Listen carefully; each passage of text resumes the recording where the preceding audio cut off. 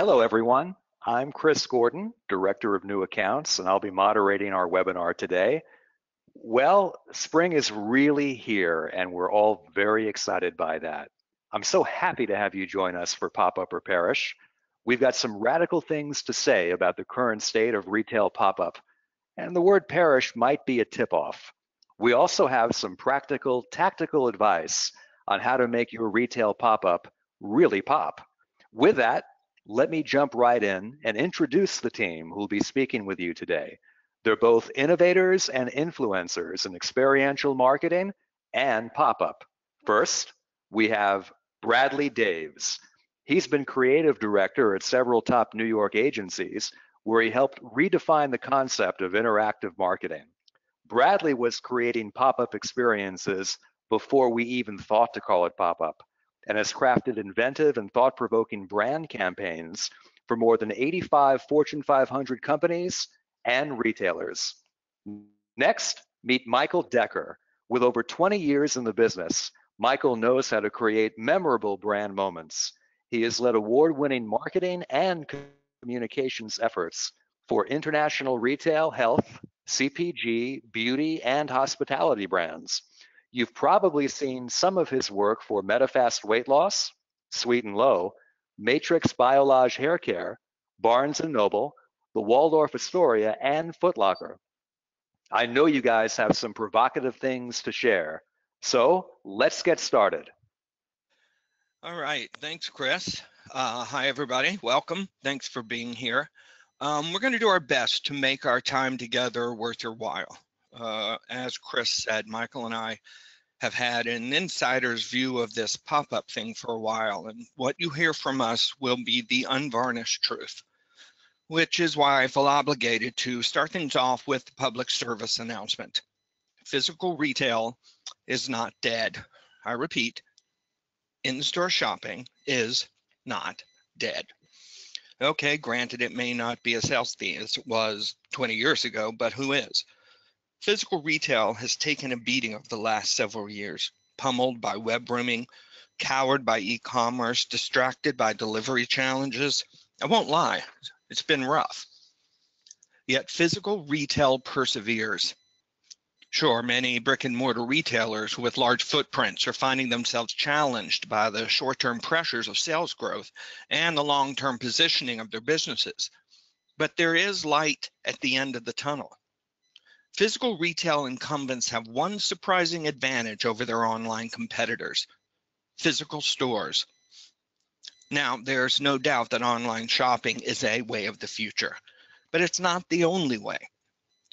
The Census Bureau reported that U.S. e-commerce retail sales in the first quarter of 2016 accounted for only 7.8% of total retail sales. Now, why isn't that number higher? Because shoppers have realized that they love physical stores. They seek tactile, emotional relationships with the brands they love. Shoppers might conduct research online, but they need to see and touch and connect with an item before purchasing it. This is an enduring and really powerful need, one so strong that I believe it brought physical retail back from the brink. And when the shopper realized that she could have both the convenience of digital access and the soul-feeding satisfaction of physical retail, she jumped on it. A study by MasterCard found that 8 out of 10 consumers now use a smartphone or tablet while shopping in store. And Forrester predicts that cross-channel retail sales will reach 1.8 trillion in the US by the end of the year. So the physical retail shop is not dead, but the terrestrial store that does not forge and nurture an all-encompassing, meaningful relationship with the shopper will be. The shopper now seeks, well, she demands actually, a brand experience that is satisfying and friction-free. Call it omni-channel, call it holistic, call it 360-degree marketing. They're all basically the same thing.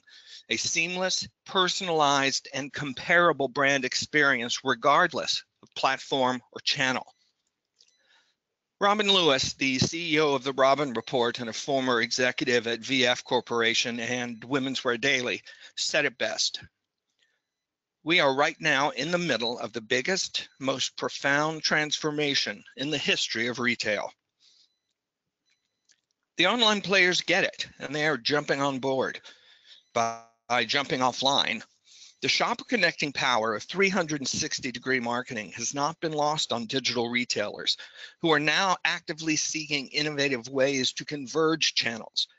They realize that connecting online with in-world is critical to creating satisfying, relationship-building, personalized shopping experiences.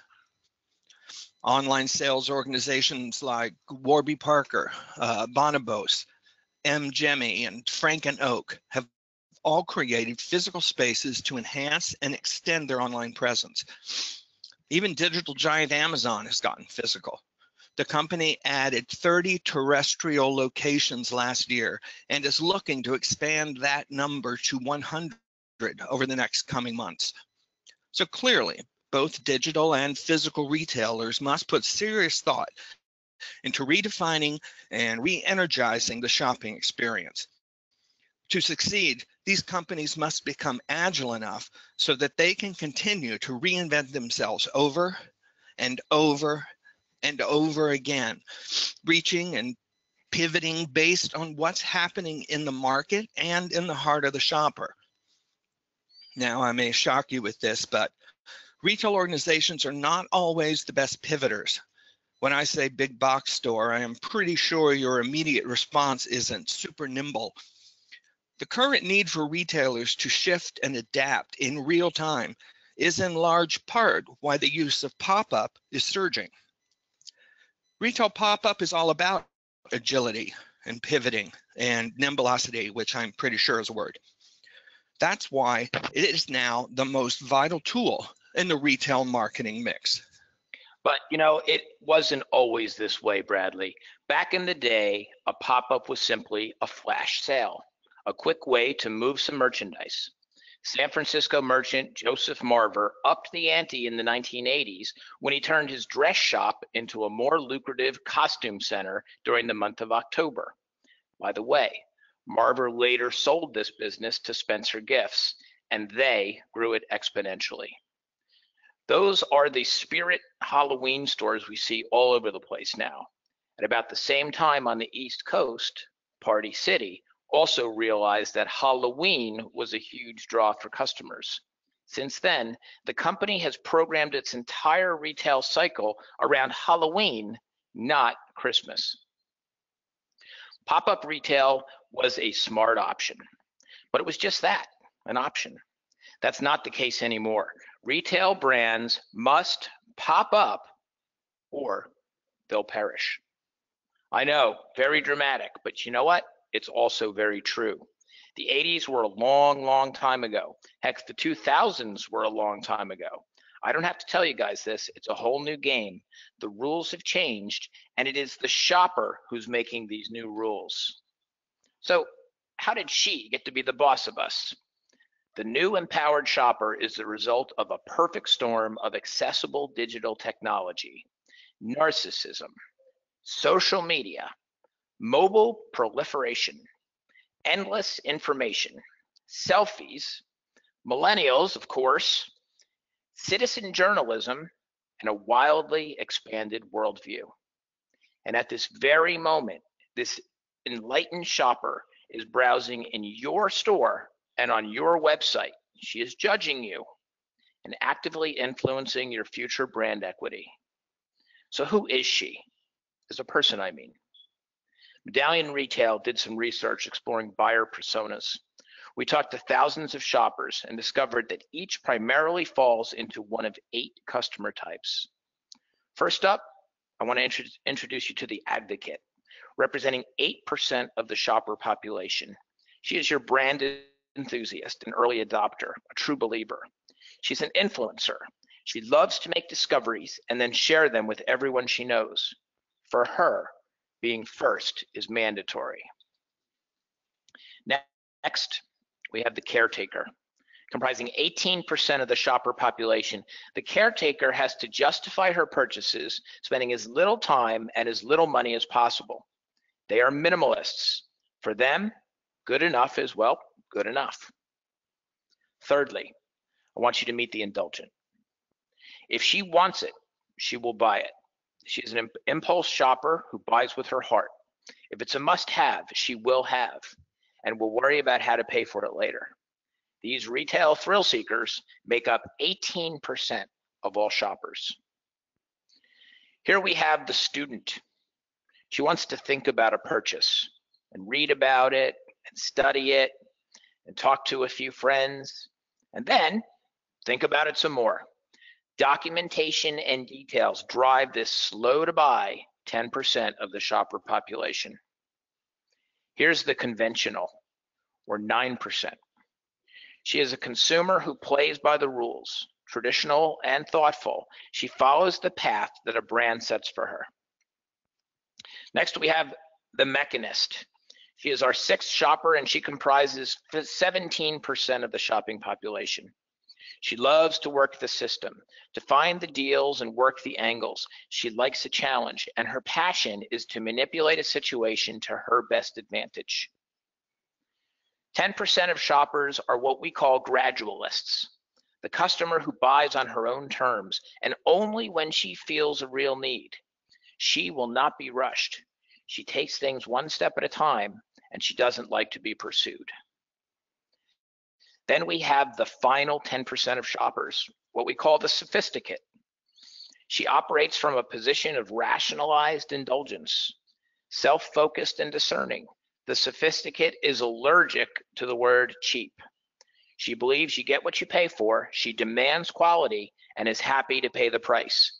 She also wants your undying devotion in return. So the sophisticates and all of the shoppers desire something else as well, meaningful brand interaction. Now, price alone is no longer enough. Service is no longer enough. Neither is quality nor convenience. Meaningful retail engagement is all of these things and more in whatever combination the shopper demands at any given time. That's all. And at one point, the retail experience was the answer. But consider that now, the experience, in this era of the demanding shopper.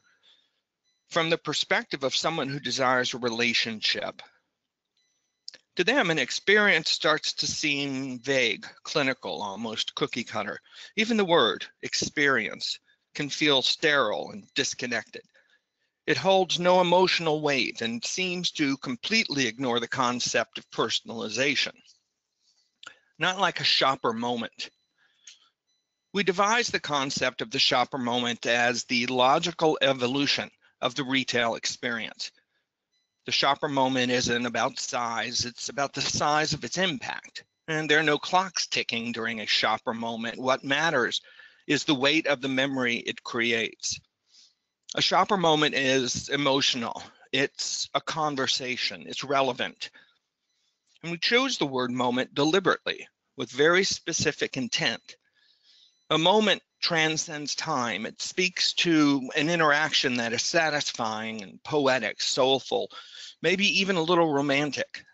I mean, suffice to say that a shopper moment is way better and way more effective than a basic retail experience.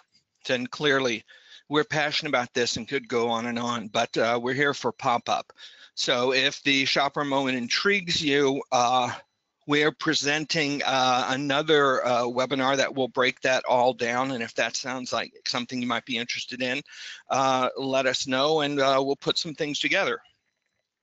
So to quickly recap, in-store is not dead. Shoppers like physical stores. Shoppers became empowered and more demanding. A retail experience used to be the answer, but that's no longer enough. So now it's all about the shopper moment. And the ultimate shopper moment, it's the pop-up. See how we brought that all back around? Good show, Bradley. Think of the pop-up retail, think of retail pop-up as the material manifestation of the shopper moment, which we trademarked, by the way. It is a physical setting, but it's also a mindset. The pop-up is the place where a brand's digital and in-world personas meld, creating a whole that is greater than the sum of its parts. Retail pop-up is attitude amplified. A moment-centric pop-up must do at least 6 things. Here are the rules. Number 1, it has to evoke emotion. The pop-up should serve as a connection, an invitation, a provocation, a promise. Think heartfelt and memory tapping. So I wanted to share with you a shot of the Indie Wed pop-up bridal shop. I will tell you from even recent experience, like 2 weeks ago, life does not get any more emotional than at weddings, and Indie Wed did a phenomenal job in bringing us there. Their unique business model was brought to life in the physical world. Secondly, retail pop-up must reflect meticulous planning. It is a major undertaking where details matter enormously, and the big idea is to seem intimate. Definitely do worry about the small stuff. So here we have Tiffany. They built this pop-up in London and clearly spared no expense, covering the big things like their iconic blue box, but they also covered the little things like custom gilt railings that you can see at the entry. And generally speaking, beautiful, thoughtful detail is such an inherent part of the Tiffany brand that more than many other brands, it makes sense that they really drill down and get all of those details right. Yeah, and they definitely did a phenomenal job here. Mm-hmm. All right. Every pop-up must be driven by a single measurable objective. You're going to hear a lot more about that in a few minutes. But let's get to the next rule. Great pop-up will surprise and delight.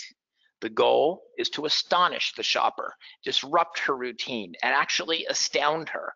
Give her a real moment, make her smile or laugh or just wonder, and give her something to talk about and tweet and pin and share and like and snap and whatever's next in the world of social media.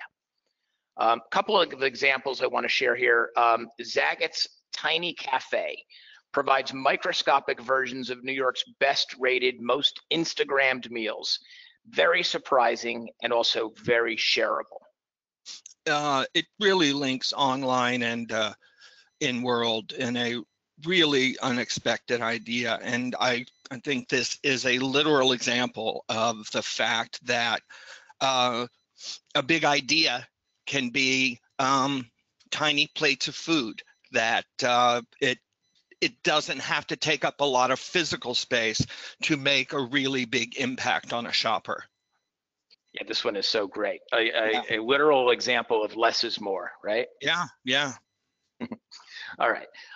This next image is a pop-up globe theater that was built in New Zealand and was designed to the exact Shakespearean proportions, much to the delight of its classical theater patrons.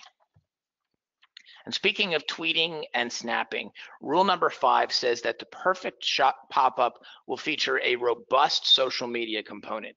Give the shopper authentic reasons to care, but also to share. Empower her to get the word out. Build in physical opportunities for selfies and real-time reporting. Strategic social media components will expand the impact of your pop-up exponentially. That's why more than 90% of brands use more than 2 social media networks.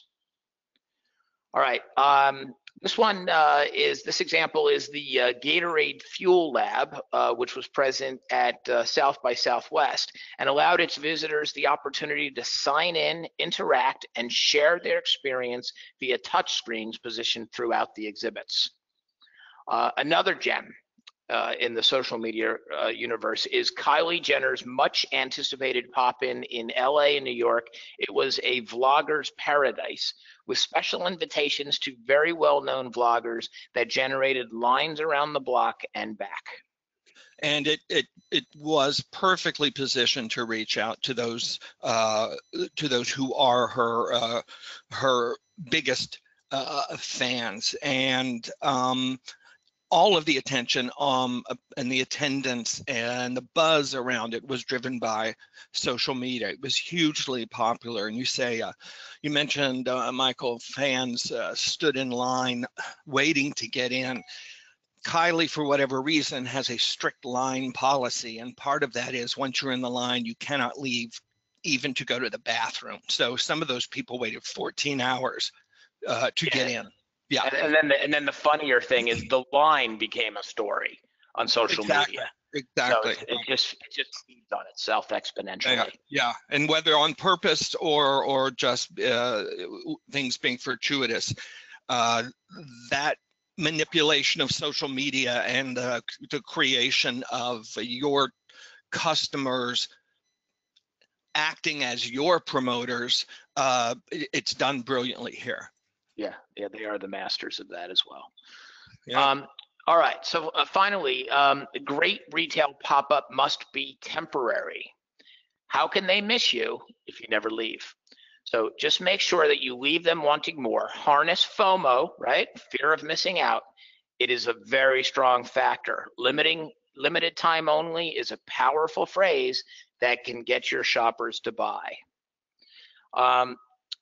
Good example here is Converse. They created this temporary mobile pop-up made from a 1950s era house trailer to reinforce the incredible heritage of that brand. So great tie-in, and the fact that it's mobile makes it very temporary. Another one is Puma.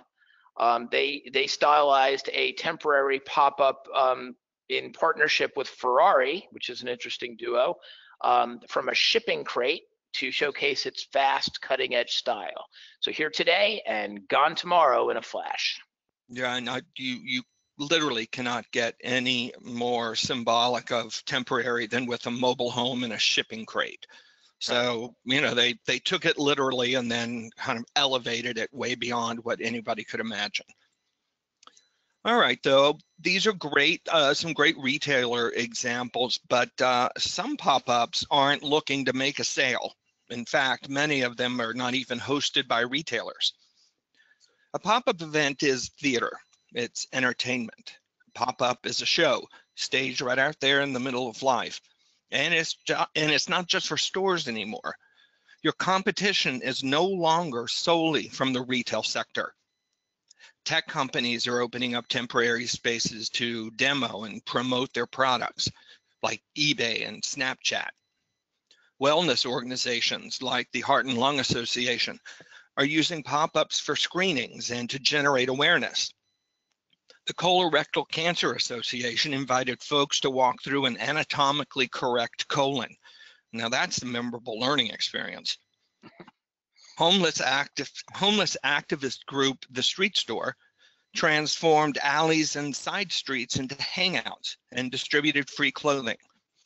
Hip new restaurants, luxury spas, and artisanal bars are popping up in all the most unexpected places. And so are celebrities. Last year, Kanye West, Justin Bieber, Frank Ocean, Drake, and the aforementioned Kylie Jenner hosted limited time only shops and events. Take that as inspiration. It's important to expand your view of who and what your competition is, and to understand the larger context in which you are creating events. You want to bring your A game, because you know Kanye will.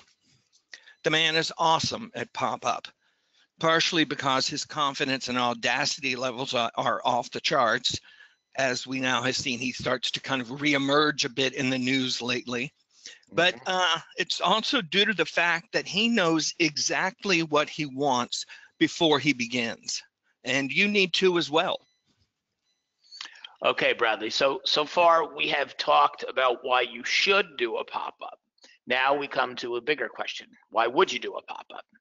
This isn't about semantics. It's about objectives, which I mentioned earlier. The biggest mistake that brands make when creating a pop-up is not having a clear, singular reason for doing it. There are all sorts of bad reasons to do pop-up, like the other guys are doing it, or it looks like loads of fun, or there are a couple of bucks left in the budget that have to be used before the end of the fiscal, or I know a guy who has this space. I love Or, my cousin Vinny. you like my cousin Vinny imitation. Or even the CMO has decided that pop-ups are in this year. I will tell you, folks, there's only one real reason to stage a pop-up. It's to create a shopper moment. And to make that moment resonate and to see some good ROI, you must have a clear, measurable objective. Consider any one of these 6. Build the brand. With a pop-up, you create an opportunity to redefine your narrative and fine-tune your brand story. You can experiment with tone and positioning and monitor responses to shifts in brand presentation. Good example of that is the Heineken Lounge, which was also at South by Southwest. That was 2 years ago. It was 360-degree theater, a way for Heineken to showcase the brand with video plus product samples to raise perceptions with the movers and shakers and influencers that attend South by Southwest. And you know, even again, the details down to the iconic green that is represents Heineken without having to actually say a word makes that, you know, you could see here how large an impact it has and how it really helps to create the vibe of the space. Yeah, I love brands that have found a way to own a color, and Heineken is one of those few. UPS is the other, but I just love what they did. Yeah. All right, another one is Target's Holiday Wonderland, which lifted the curtain on holiday plans in October of that year without one complaint. And another is Pantone and Sephora. They put together this joint promotion called All About Color, each simultaneously boosting the other's brand presence in this highly unlikely pairing of a B2B brand and a consumer business brand. I think this is so smart. Yeah, it's an amazing unlikely. Yeah, and it's surprising for a whole bunch of reasons, and I think it's beautifully executed. Yeah, I would agree. Okay, a second potential objective: introduce a product. What better way to showcase a new offering and educate the shopper about its value than to build a pop-up event around it? What I think is I think what we both agree is an hysterical execution is the Coke mini launch, and a sampling pop-up event proves that the stopping power of a great sense of humor. It's elegantly simple, and it's funny, and it's surprising, and the joke is immediate, and it's involving and engaging to passersby. You know, just from the idea of taking, you know, words Coke mini literally. You know, I think it's really great, and I really like the teeny trash can next to it. Me too. It's my favorite. Well, I think it's great, and you know, it's just that's what makes it memorable. Yeah, yeah. Again, we often talk about the fact that it doesn't cost a lot to come up with a big idea, and this is one of those big ideas. Agree. All right. Let's move on to Snapple. It's impossible to ignore Snapple's white tea introduction, which was done via high-flying balloons in New York City's Bryant Park to quote-unquote elevate perceptions at high tea. I know for fact that this is one of Bradley's very favorites. It is, because that's me right there in this balloon in the middle, getting my turn finally to take a flight over Bryant Park. And I mean, it was a great event, and the company came and asked us for a sampling event, and our counsel was, You need to do more than just pass out, tastes of your newest product. You have to create some kind of buzz and physical experience around it. So sort of like the Coke Mini, we took the idea of high tea literally, and at the end of the day, this is what it looked like. And it was a big success. Snapple still considers it among its best product launches. Yeah, for sure. I could see why. Yeah. And you overcame your fear of heights all in one day. That's right. All right. Let's look at the next generation of Hello Kitty, Pokemon, and other similar brands. This one was launched as Line Friends, still very popular. It was launched in the US with this incredibly beautiful pop-up store. All right.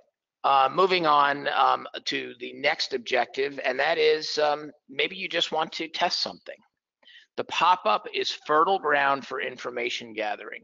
You can use it to explore new geographies, you can test new concepts, discover new audiences, experiment with new formats, or investigate potential partnerships or sponsorships. Think of the pop-up as a lab to gather qualitative and quantitative intel. So celebrity chef David Chang lent great credibility to a private label brand, which I'm sure many of you are familiar with, called President's Choice, in testing at their PC Insiders collection. So again, this was just meant to test the brand and to just test the products. I also have Hulu, who effectively tested its newly proposed lineup by letting its visitors watch what they like, which became a win-win for brand building and for their research department. And I think this is another example of making something tangible out of what is usually a digital interaction. In a setup like this, Hulu can gather all sorts of data, demographic, psychographic, and anecdotal on programming and the brand experience itself. I think this is a really smart way to use pop-up, and I love what they've done here. Yeah, and it was completely collectible data, and it was also completely observable data. Sometimes research, you don't really know the environment that the testing is occurring in. This was all upfront and center and in real time. So it was a great idea. Yeah, particularly true in a lot of the tech and digital companies doing pop-up. Yep. Okay, a fourth possible objective is quite simply sell something. It is completely valid for a retailer to want to stage a pop-up in order to move some merchandise. That's ultimately why we're all here. So UGG, the brand UGG, which is a Deckers brand, I think, did it by popping up in malls where they had no permanent presence, but wanted to. So why not? We can't get in the mall. Why not test the space? And that's what UGG did. Another good one is the Bauble Bar, which pushed its the must list of merchandise in a pop-up store that was hard to differentiate from its permanent store neighbors. Again, same thing. They did such a good job with this pop-up, you couldn't even tell that it wasn't a permanent store. Yeah. All right. So another objective could be to create major buzz. There's nothing wrong with attention. Just make sure to clarify and control the message. Then throw open the doors to traditional and, of course, social media. RuPaul is an example here. Her second comeback coincided with her season premiere of Drag Race. The show lifted the pop-up, and the pop-up lifted the show. I could do a pop-up that works thing here, but it doesn't really make any sense if you all don't know that I'm spelling it with an E, which I am. So just imagine that.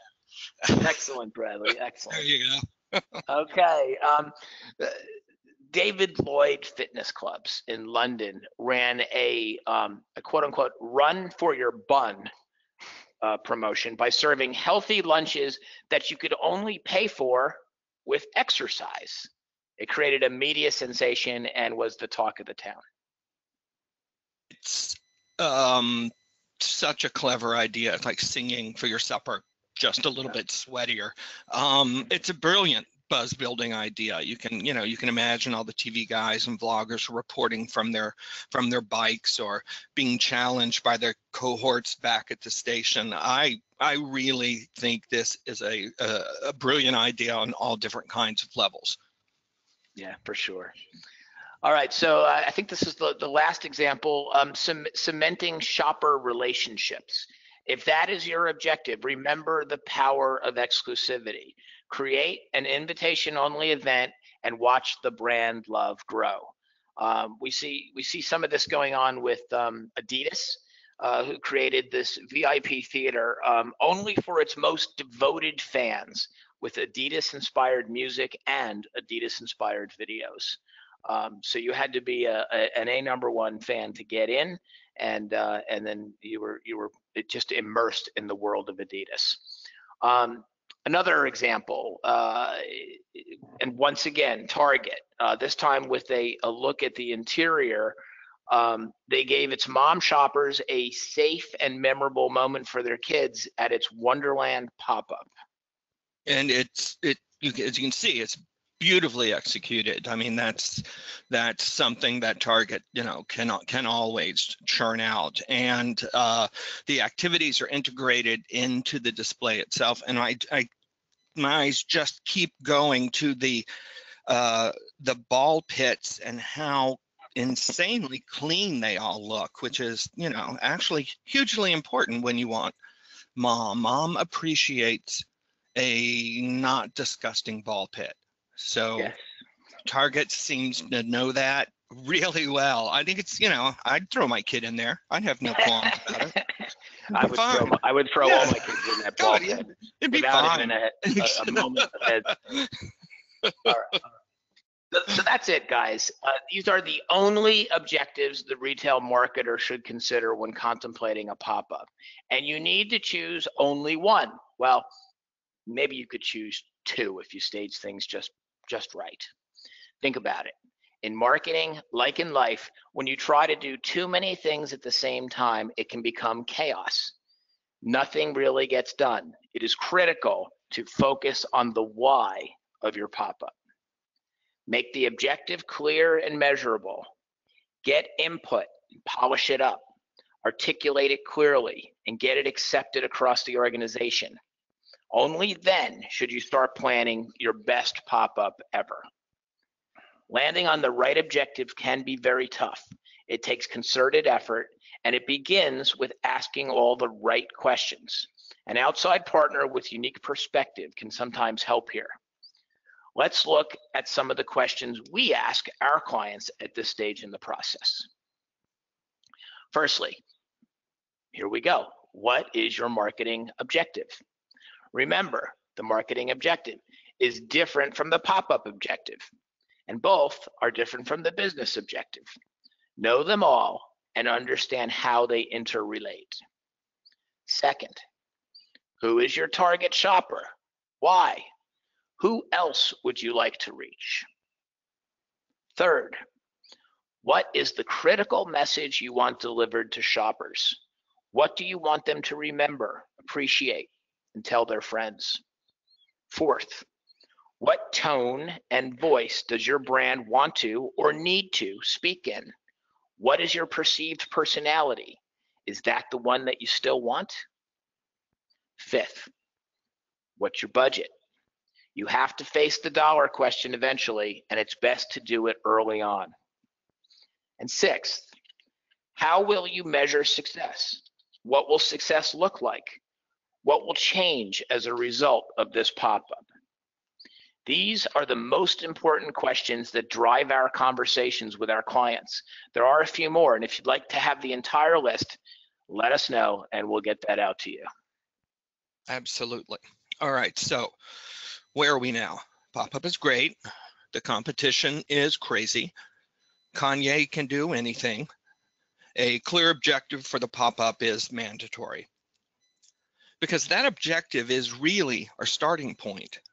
Now that we know what we have to make happen, we can throw open the doors to themes and formats and concepts. This is the fun part. This is also the part that trips up a certain kind of pop-up maker, and I'll just come out and say it. The fraidy cat. Not standard marketing terminology, but I think it's an apt description. Pop-up is not a game for the faint of creative heart. Shopper expectations are high and only gain altitude as time goes on. You've seen what brands are doing out there. Much of it is truly amazing because it challenges the status quo. This is the time to find your inner risk taker, your inner Kanye, and set him free. Be bold, be thrilling, be a little scary. At this stage, there's no reason not to. I'm going to share with you a few tactics you can use to uncover those big ideas. The first is change the game. Mix up the rules, make up your own, and then go ahead and break them. Nice example of some thinking that went into this execution by Nike in Spain. Kids were missing out on the tradition of playing football in the street because of the expansion of urban sports facilities. So the brand created laser projected pop-up soccer fields for the kids, and it brought to life their anytime, anywhere campaign and spoke to individual communities. And it's a good example of deciding what can and can't be done in the old rule book, and then kind of breaking that and finding a new way to make something happen. And I love how you just correctly referred to soccer as football in Spain. Bradley, that was terrific. Thank you. Also, I will say that this literally provided street cred to the Nike brand. I mean, it doesn't get any more credible than this. Yeah, really great job by Nike. Yeah, it really is. Another way to tap into some new ideas would be remix and reinvent. Is that a dressing room in the center of Bryant Park? Why not? Am I looking at a mashup of a yoga class and a petting zoo? Maybe. And this really is a thing, by the way. Of course it is. Go yoga. Go yoga. We're going to do that soon. So yeah, definitely need to try that. Get ready. All right. And another way to find some ideas is by tapping into unlikely sources. What perspectives and personalities would be really unique in your brainstorm session? Invite those people in, listen to what they have to say. The same faces that a brainstorm over and over, it gets boring, the energy level drops way down. What I do is at a specific juncture in the process, I bring some kids to the table, some young kids, like a 6-year-old or a 7-year-old. I love getting their perspective and the, brutal honesty that only a first grader will give you about an idea or about a mascot or about a prize or a giveaway. It's it really kind of changes the energy, and you get a whole different kind of set of ideas. Which I recommend it. Just have pudding cups and a lot of napkins, and then they'll stay as long as you need them to. Yeah. And interviewing kids in research is always an expressway to the truth. Always. Yes. Painful. Yes. Sometimes painful. Cool. All right. Another way to find some fresh ideas, you could rip off social media. Go to the front line of human interaction and see what people care about. See how they're expressing themselves, why they're mad, why they think something is cute. What happens when meme meets pop-up? All roads lead to Kylie at this point in our lives. And here she is at a Samsung event as the poster child for social media interaction. Yeah, and if you look closely, you're going to see Kim is right behind her. Kim is always right behind her.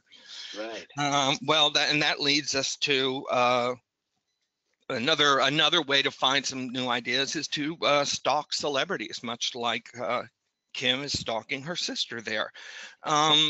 What are the rich and beautiful people doing? What about those guys on YouTube walking around in the rain wearing horse heads?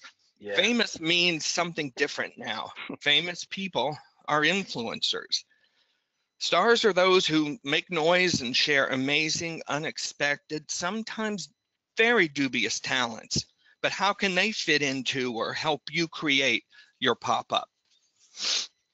Leads us to another a way to dig into new ideas. Become a student of pop culture.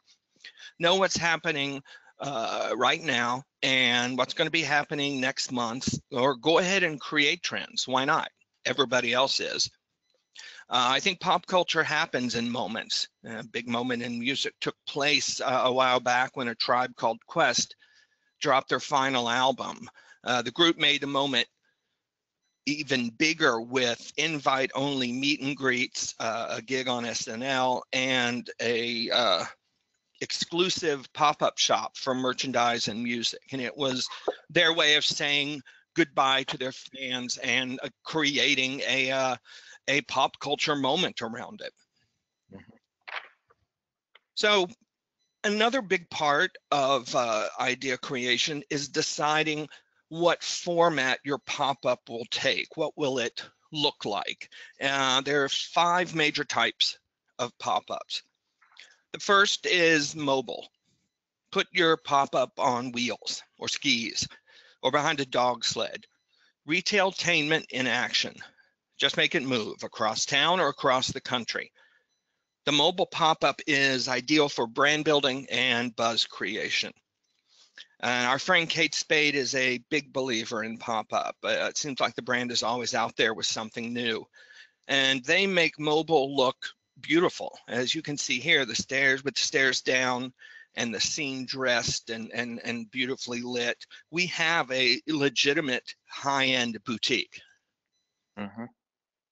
Yeah, if you look closely, you can see that Kate brought mobile pop-up to an even more granular level by including a scooter right next to her pop-up.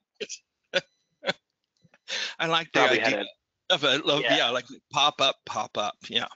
A little dangerous, but very cool. Okay, another type of pop-up is 4-wall. You find an existing space, move in, and start interacting. It's cheap and cheerful. This approach is great for moving merchandise, obviously, and in cementing relationships, maybe with an advanced VIP sale. You can see here that the pop-up designers are using the rawness of the space to provide a background for really simple, beautiful clothes. The juxtaposition works really well in this case, and I have to think it saves some money in the budget as well. So it's sort of a smart match of place and objective and brand and product. Yeah, for sure. Okay, the third kind of pop-up is site-specific. Consider what is unique about the proposed pop-up space and the neighborhood in its relationship to your brand. So again, it's not just the building, but what's around that building or park or site. What structures or areas can be repurposed in a completely unexpected way? How can your brand be a great neighbor? Site-specific pop-up is great for brand building, creating buzz, introducing a product, and cementing relationships. A fun example of some site-specific work is by Lush. He's an artist from Melbourne. He's known for his public works on the streets and walls and panels and subway trains, and he tends to be somewhat confrontational and provocative and funny, and you know he's always providing a commentary on what's happening when. What's interesting to us here is that where he displays his work is part of the work itself. This alley is a good example. This is a pop-up gallery that was Lush's take on traditional galleries. So he basically kind of took over this this alleyway, and visitors were invited to come into the gallery that had been outfitted with stanchions and had the walls all painted one color, and the joke was he was making a comment on those folks who erase or buff out graffiti. So as the show progressed, two guys came along and just buffed out all of this art unless people bought it. So you'd have to buy it out from, before the guy got to it. So, he's making a lot of statements and he's doing it in an interesting way. And he could not have done this kind of thing or made this kind of statement in any other kind of setting. So it's really interesting when it all really starts to make sense like that. And as you can see, Lush himself, the man, is doing a badass security guard there on the left side of the screen. That's right. That makes it even better. Hey, so a less provocative example of this, motorcycle gear being exhibited and sold in a renovated garage. Again, that makes sense. It's a perfect pairing, the man cave background for the product, and it allows for a really nice interplay of hard and soft and natural materials and metal materials. And again, there's just a logic to them being there that's really, really satisfying. All right, the fourth type of pop-up is event-based. Tie into an existing sporting or entertainment event and share the spotlight, or create a happening of your own where magical shopper moments rule. Event-based pop-ups are ideal for brand building, introducing a product, and testing. Three great examples. This is Fashion on the Farm at Bonnaroo. Live Nation and Fashion on the Farm created these much needed cooling stations during the festival, and you could see that they were heavily used and much appreciated. Yeah, this one's a really nice example of both form and function at the same time, which is an exceptionally rare experience. Yeah. Another example from South by Southwest. Clearly, South by Southwest is the place to see really brave, clever, smart pop-up and interactive executions for brands. This isn't, and this is no exception. The makers of Oreo set it up so that visitors could go on Twitter, suggest whatever Oreo flavor cookie they wanted, and then they got to watch the printing machines actually print that cookie. So it brought together all of these technologies, but they brought them together around something as simple and universal and low tech as the Oreo. So, the idea of mashup and remixed translated through an Oreo, and it's kind of brilliant. And I can't imagine nobody standing there watching your cookie being made. Mm-hmm. Yeah, Oreo's does an incredible job always with almost everything they do, so no surprise there. Yeah. Last quick example, L'Oreal Paris, Who Do You Want to Be Today studio, and it was timed to New York Fashion Week. It was a pop-up spot away from the crowds of the tents, and so guests could get a styling, a relaxing blowout, an opportunity to freshen up before the next show. And in this instance, the lack of proximity to the shows, to all of the tents, made this more appealing because it was kind of a place to go and catch your breath before coming back for the remaining shows. And it's just a smart place for L'Oreal to be at that time. Okay, the fifth type of pop-up is the specialty build. This is often the most impressive and the most expensive option, but what an impact it makes. These pop-ups are the eye-popping spectacles, the movable Nivea shop, the Sprite refreshment station, the McDonald's lunchbox, and the diesel radio. This pop-up style can be designed to serve any of the 6 objectives. So we've talked about the 6 mandates of a great shopper moment centric pop-up. We've shared some thoughts about clear objectives and how every pop-up must have one. And we looked at the 5 types of pop-up that there are. All that's left is to tell you what retail pop-up will look like over the next few years. But of course, we can't do that. I'm sorry.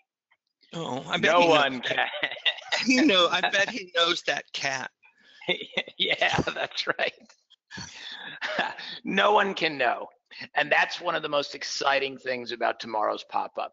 Retail marketers are realizing that there are very few limits to the concept. They also know that they have to aggressively and continuously push the creative and the experiential because other brands beyond retail are setting the bar higher and higher every single day. So no, we aren't able to see the overall future of pop-up, but we have identified 5 influential pop-up trends that we believe will help shape that future. Right. First up is a greater emphasis on the pop-up as a destination. Think garden spots and lounges and libraries, welcoming places to relax, recharge, or meet up. The branding will be subtle, but it will be quite clear who is providing this oasis to the shopper. It's a great relationship building approach.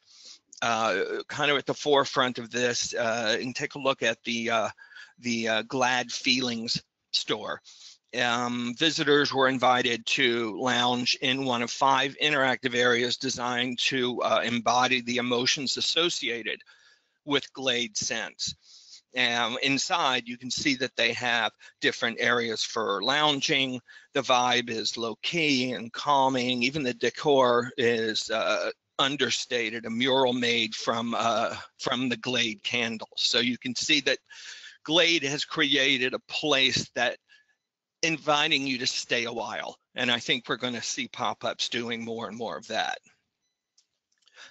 A second trend that will impact pop-up moving forward is what we call co-shopperation. Over the next few years, we'll see more and more dissimilar brands partnering to create pop-ups that promote a lifestyle rather than a range of products. Imagine Williams-Sonoma working with Patagonia on a pop-up event that celebrates the campsite gourmet. A really nice example of this is the Etsy partnership with Whole Foods. Gives Etsy a physical spot. It gives Whole Foods that artisanal vibe that it looks for. And the interplay here is about online and in-world, and it's I think its simplicity and its logic make it work really well. Yeah, I think the point here is that they share what we'll call authenticity. One is an online play and one is off. 2 completely different business channels that are pretty much standing up for the same thing. Yeah, absolutely.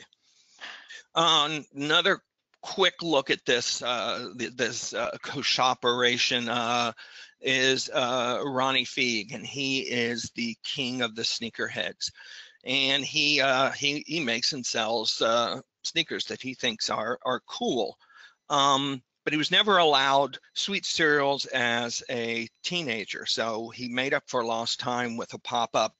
He sold the shoes. He also sold breakfast cereal, 24 different kinds with 25 toppings and 5 different kinds of milk to choose from. And all of that was served in specially designed shoe boxes. And it really worked. It was odd enough to draw attention. The experience was satisfying once you got there. And I just think this stands as a great example of you can probably find a way to work with a partner, and regardless of who that partner is, most of the time. Because I think if someone were to say, I want to do a cereal and sneaker pop-up, 3 years ago, I think they would be counseled not to try something like that. So I think this is indicative of what's moving forward, and I think it opens up just tons of new opportunities for brands who, can now kind of play with these people they maybe before didn't feel like they had permission to. Yeah, it's all about being surprising, and in this case, the two brands stand for quirky cool, which is meant to appeal to millennials and Gen Zs. So kudos to Ronnie Feek. Yeah. Another trend we expect to see is brands expanding the physical footprint of their pop-ups. It will no longer be just about the interior of the space or even its facade. In a bid to extend the shopper moment, brands will utilize guerrilla tactics, street teams, postering, environmental art, and installations, broadening and strengthening the level and quality of the engagement. In this Benefit Curl's Best Friend pop-up parlor, fun spills out onto the street. The parlor uses costumed brand ambassadors to draw attention and engage the visitor before she even enters the shop, or even across the street. So they create the idea of the fun doesn't, you don't have to wait for the fun to start to go in. Our experience is all encompassing, and it sounds like a simple tactic, but it really is one that allows the pop-up to seem bigger and to have more of a physical impact in the space they're taking, but also in the memory of the visitor. And another quick, simple, but effective way to kind of extend beyond the pop-up store.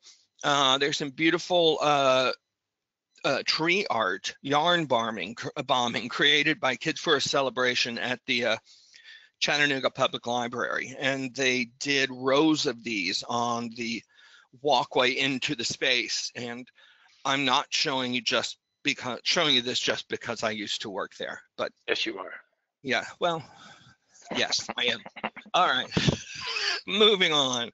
Another example where I did not work is the Rip and Dip storefront takeover. And the skate brand Rip and Dip added its unique flavor to LA's Fairfax Avenue with a pop-up at Known Gallery. So inside and out, as you see here, the space was a showcase of various artwork installations that brought Rip and Dip's brand icons to life, and the statues and animatronics and furniture and multi-story murals that could be seen from literally blocks away. Okay, and the last is looking at how social media will shape pop-up moving forward. Already an integral part of a great pop-up, social media will be used in new ways to facilitate deeper and more meaningful interactions between shoppers and a brand.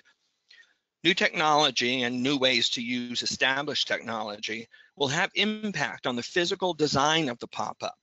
Imagine designated selfie stations or mini stages for live feeds, facial recognition filters available on shelf, and video walls to showcase shopper snap stories and crowdsource options or selections. This will be a huge trend.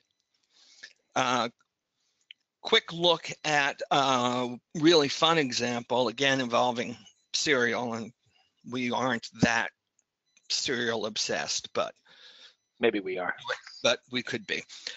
This was the opportunity to give the visitor to pay for a sample with social currency, and to help get the word out about the new line of products. Kellogg's opened this dedicated store in London, and where the deal was, they traded tweets for treats. So it was social currency in action. It was, again, activating your customers to extend your, at least in this instance, your brand footprint in the digital space. And similar idea was the Marc Jacobs Daisy pop-up tweet shop. Marc Jacobs fragrance pop-up store was in Manhattan. And again, at this store, no money exchanged hands. Shoppers bought products with tweets, Instagram photos, and Facebook posts by using a hashtag that connected it all together. So it was a really nice example of engaging and empowering your shopper to further your message. And I spoke too soon. We have one more trend. And this is the fifth trend, and it's about the shopper who's concerned with the world and the people she shares it with. And she will have a point of view about social and environmental issues and will respect and support those brands that share her perspective. More and more retailers will have to articulate specific positions on issues and not be afraid to make them public. Pop-up will allow these brands to test causes and messaging before making them a permanent part of the brand persona. This is a recycling event in San Francisco. It is made entirely from repurposed cardboard boxes, coffee cups, tubing, and packing strips. It was created by the San Francisco Department of the Environment and a coalition of coffee shop owners. The message was, simple: bring your cup. We'll give you coffee. Don't use a paper or plastic cup. And it was a focal point that involved in a very easy way shoppers in terms of they want to support this particular cause. Well, it's very, very easy for them to do it this way, and that's what this pop-up kind of wanted to show them. Another nice example is Park Spark by Sprite, and this is around environmental awareness. The Sprite Spark Parks are refreshed outdoor spaces, and the brand works with local youth and art organizations to build and restore recreation environments where community members can get outside. The brand partnered with LeBron James to kick off the first phase of the program, which focused on improving basketball courts. Then the effort has expanded into building awareness of local street artists and their work. So you can see different ways they're reaching out into the community and demonstrating for shoppers not only what they believe in, but how deeply they believe in it. And I think that it's a great credibility builder, and a really smart tactic to explore. Yeah, I'm going to save my comments on this one, Bradley, because we are a little bit over time. We probably will not have time for questions either, but let me just do my wrap up here, and then I'll turn it over to Chris. So without a doubt, pop-up is a mandatory part of the retail marketing mix. I hope we've proven that to you all today. We'll just leave you with this. Shoppers want a meaningful connection to your brand, to the products they love, and to each other. They desire the most fulfilling shopper moment possible, one that offers monetary and emotional value. That's what pop-up retail delivers. Customers shop with their brains, to be sure, but also with their hearts and their hands and their imaginations. The shopper doesn't just go to the store anymore. She engages with retailers for the opportunity to seek and discover and socialize and dream and hide and laugh and learn and simply to be appreciated. Pop-up, when it's meaningful, well executed, tangible, and satisfying, gives her all of that. Today in retail, it truly is pop-up or perish. Okay, great guys. A lot to think about, and thank you, Bradley, and thank you, Michael. And I really hope that we've demonstrated today that we're passionate about pop-up. Please think of us as a resource, and if we can help tighten your strategies or be a sounding board for your ideas, you can drop me a line anytime. Let's definitely start a conversation whenever it's good with you. And if you'd like to see a replay of the video or wish to share it with a colleague, I'll be sending a link tomorrow that you can easily view or share. For now, have a great afternoon, and thanks again for joining. Take care.